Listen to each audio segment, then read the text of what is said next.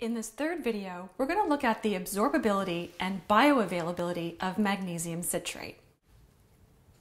Once a magnesium supplement is ingested, it's broken down in the gastric juices of the stomach, then absorbed mainly by the bottom portion of the small intestine.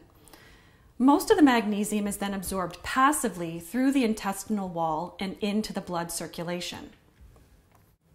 When evaluating the effectiveness of a magnesium supplement, you need to look at three things, and they are solubility, absorbability, and bioavailability.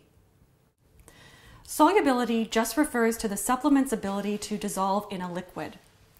Absorbability refers to the supplement's ability to absorb through the intestinal wall.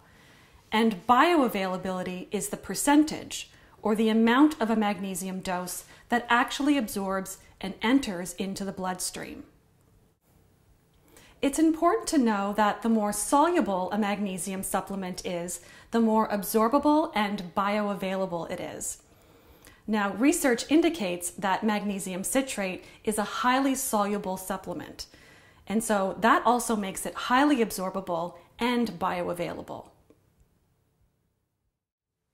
Magnesium citrate can withstand drastic changes in acidity or pH within the gut, which gives it a longer duration to be absorbed.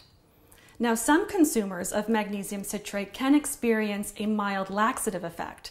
However, some customers of Natural Calm actually purchase the product exactly for this effect. In the next video, we're going to look at how magnesium citrate compares to magnesium glycinate.